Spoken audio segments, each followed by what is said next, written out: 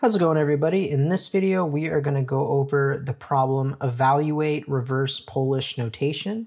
So this is a medium level problem. Before we get started, I want to let you know about my technical interview prep platform, AlgosWithMichael. If you are preparing for coding interviews, I highly recommend checking it out. This platform is different from other coding prep websites because I actually teach you the patterns to solve various categories of interview problems, such as sliding window, top K element, and binary search. Learning these patterns is literally like having a cheat sheet because you will know exactly how to approach the problem based on the type of problem it is. Specifically for my YouTube audience, you guys get a discount using the code ALGOHELP. So the description says you are given an array of strings tokens that represents an arithmetic expression in a reverse Polish notation. Evaluate the expression. Return an integer that represents the value of the expression. And then it also notes that the valid operators are plus, minus, multiplication, and division. So let's look at the first example. We are given an array of 2, 1, a plus sign, a 3, and then a multiplication sign. So in reverse Polish notation, this part of our array is essentially just 2 plus 1. And this is because when you have a specific operator, the operation is being performed on the previous two numbers. And so 2 and 1 come right before the plus sign. Essentially, this entire array is represented as 2 plus 1, and then that calculation is multiplied by 3. And so we would get 9. So given this input, we would return 9 from our function. So to solve this, we are going to be using a stack data structure. And the reason why we want to use a stack is because we want to process the last elements first. So let's walk through this example. Starting from left to right in our array, we're going to process the number 2. And whenever we encounter a number, we're just going to add it to our stack. So we add 2. And then we go to number 1, and then 1 gets added. And then we move forward again to the plus. And what this means is we need to pop the 2 most recent elements from our stack and perform whatever operation it has. So we would do 2 plus 1, which equals 3. And that means we need to add it to our stack. So 3 gets added to our stack, and then we continue on. Now we're looking at the number 3. Since 3 is a number, we're just going to add it to our stack. And then we get to a multiplication sign, and that means we need to pop the 2 most recent elements in our stack, so 3 and 3. So we would do 3 times 3, which equals 9. And then we're going to add 9 to our stack. And since we've iterated over all of the elements in our array, whatever's left in our stack would be our answer. So 9 would be our answer for this example. So let's look at one more example, example 2. So we're going to be processing these elements from left to right. So starting at the number 4, it's a number, so we just add it to our stack. And then 13 added to our stack. And then 5 added to our stack. And then we get to a division operator. And that means we need to remove the recent 2 elements that were added to our stack. So 13 and 5. And notice for this operator, the order matters. And so we're going to do 13 divided by 5. It's not 5 divided by 13 because that would actually give us a different answer. And so that equals 2.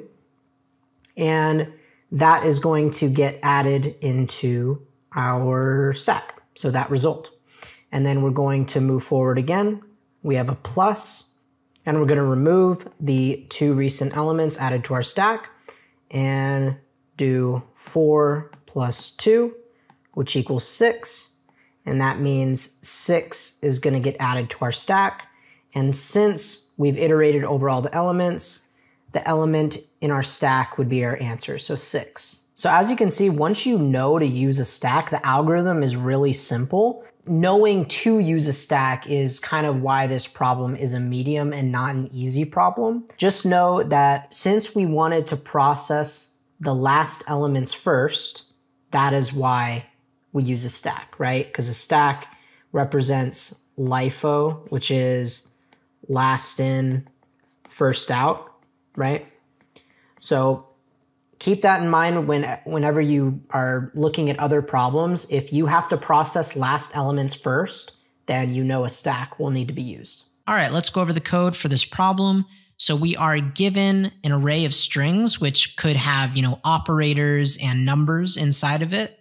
And like we discussed, we'll have a stack data structure. And inside of our stack, we're going to have integers.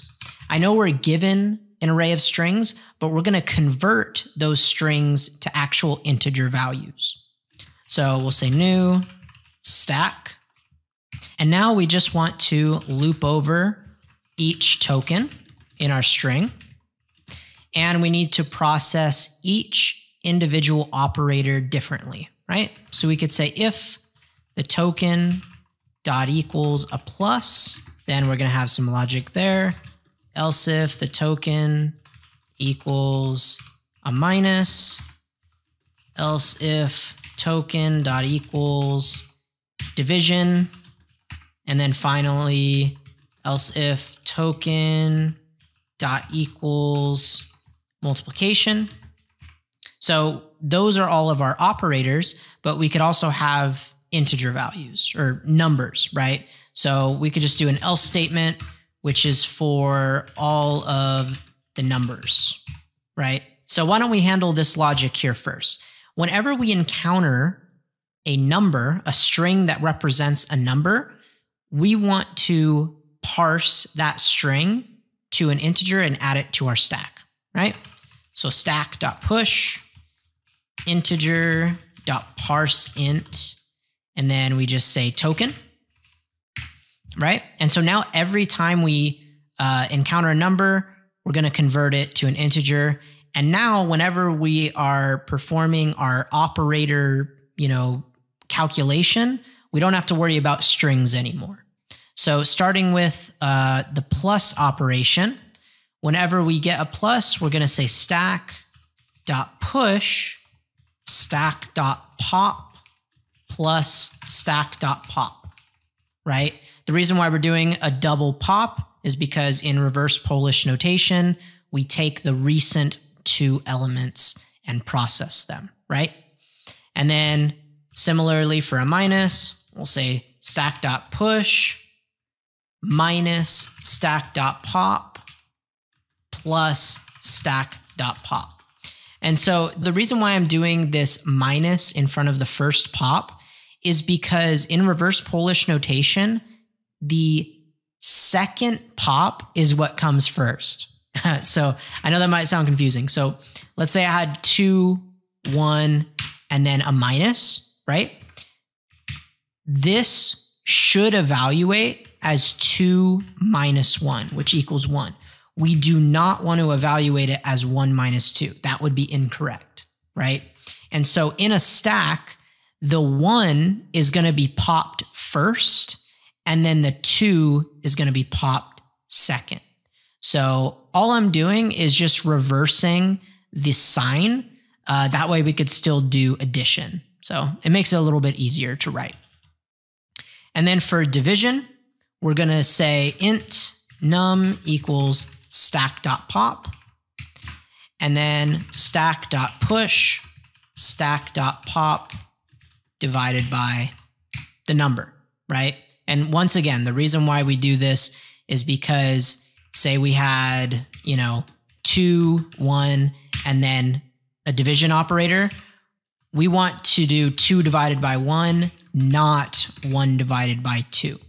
So num in this case would be the number 1.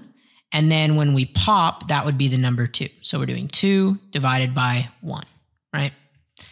And then for multiplication, it doesn't matter the order for multiplying, right? So we could just say stack.push stack.pop times stack.pop. And then when we're done iterating, we can just say return stack.peak, because whatever is left in our stack would be our answer. So let's submit, make sure it works, and there we go. So our time complexity for this solution will be big O of n, where n is the number of tokens in our input array. And then our space complexity will also be big O of n, because in the worst case, we would have to add every single token inside of our stack. So that's how you solve the problem. Evaluate reverse Polish notation. I hope this was helpful for you guys. I'm going to be releasing a lot more algorithm videos. I'm going to be doing more stack related videos as well. So yeah, definitely subscribe if this was helpful and you want to get notified of more videos. Also, don't forget to check out my personal algorithm platform, AlgosWithMichael. If you want to learn the patterns to a lot of these interview problems, it's a great resource. And with that, I'll catch you guys later.